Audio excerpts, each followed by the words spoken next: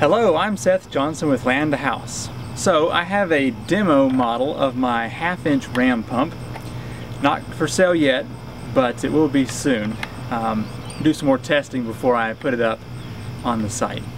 So I figured I would set this up and show you how it works, but also I want to run some tests to see how many gallons per minute it uses and what the output is at the same time. So let's take a look at it. Like I said, this is my demo model that I show wherever people need to see it, whether it be farmer's market or whatever. But so it all fits inside of this 5-gallon bucket, and I'm going to show you what it looks like when it's all put together. So those are all the parts to it. So let's put this together. So first we have to have a water source. I'm just going to use this 5-gallon bucket and just going to kind of tie the handle off here so it doesn't tip off of my stool. Hope this works. Now, my previous tests have been run from a 3-foot drop, but here we've got 2.5 feet. So our results will be a little different with this test. Now this little piece right here is just my stand to keep the pump upright whenever I'm on a flat surface somewhere. So that's kind of not really important at the moment. So to make our feet of lift, what I've got here is just a little PVC structure. Nothing too fancy. That's the base. And then each of these sections here come together to make a tower. It's pretty simple. It's just a coupling with about a 15-inch piece of PVC, and they just fit into each other like that. Now here at the top I've got a T, and I use just a closed clip to keep this from coming out, and then I just kind of wrap the pipe here.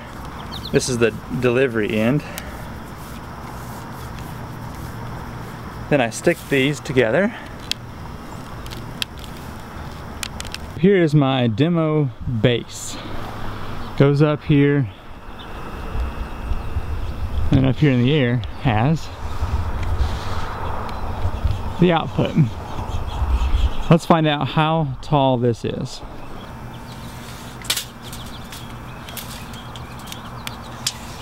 Kind of awkward with one person.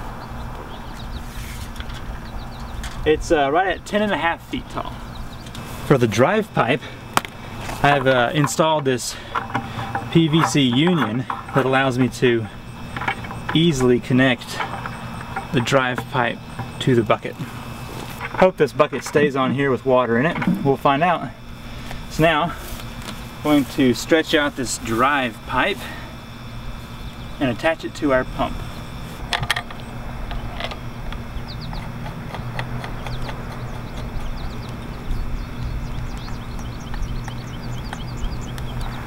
Now I can use this little stand that I made to put the pump into and keep it upright there. The last part of the setup is to connect the delivery pipe here. Okay, close this valve off. Let's check out the entire setup. First we have our source, which is a 5-gallon bucket with rubber washer there,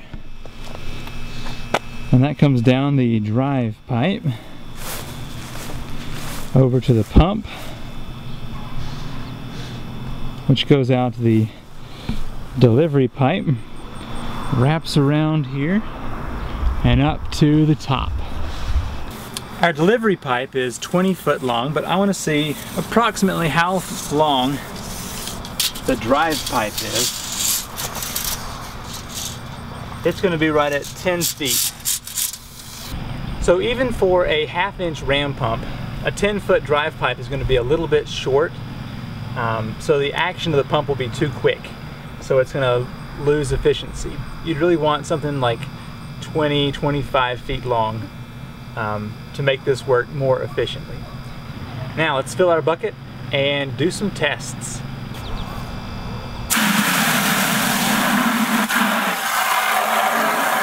Our bucket is almost full, and I want to get this thing primed before we start doing our real test. So the first thing I'd like to do is open the valve. Okay, let all the air out of the hose.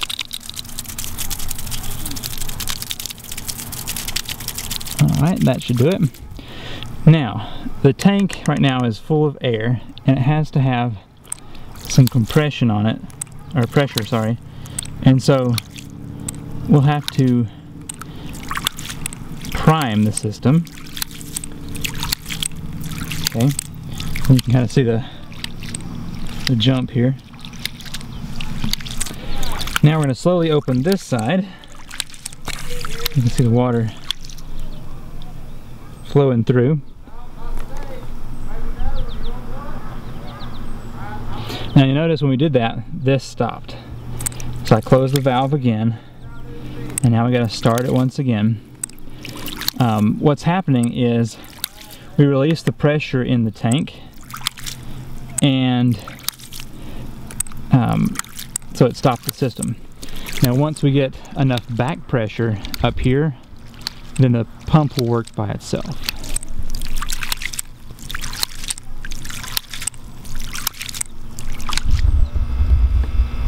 Let's see, so far we've made it to halfway up the pipe. The water is close to the top. I'll let you see it overflow here.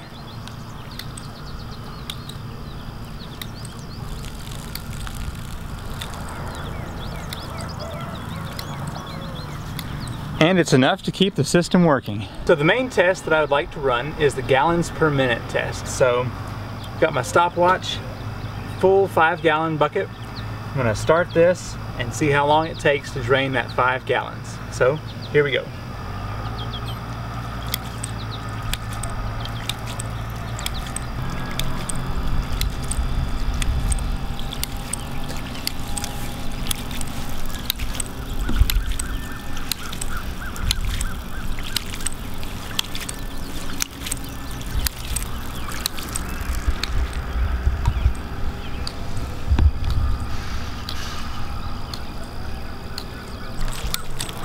As the pressure in the bucket drops because there's less water, the pump begins to do this, but we're getting some decent results anyway.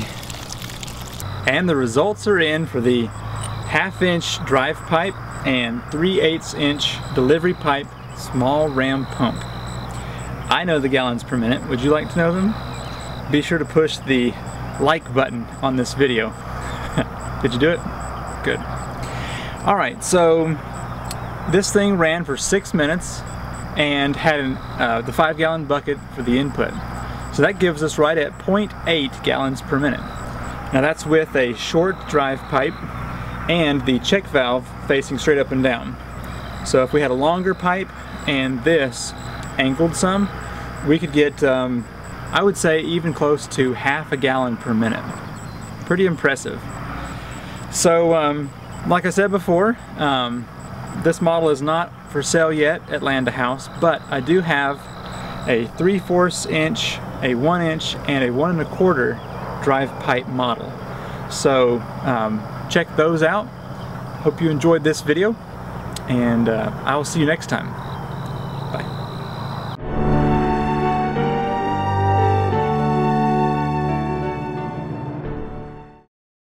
My original intent for this 1/2 inch ram pump was to take it to my local farmers market and other shows, so it needed to have the clear tubes so people could watch the water climbing up into the pipe. But then I realized that a lot of you have been emailing me about low flow creeks and what the best ram pump is to use in those situations. I figured, well, maybe I should just make these pumps this size and put them on the website. If you think that's a good idea, maybe hit the thumbs up button and let me know if I should be pursuing that. Well, if you enjoyed this video, you might want to check out this other video I have here to your left. You can find out the potential of a hydraulic ram pump. Pretty cool stuff. Well, thanks for watching this video. I'm Seth Johnson with Land a House, and I will see you next time.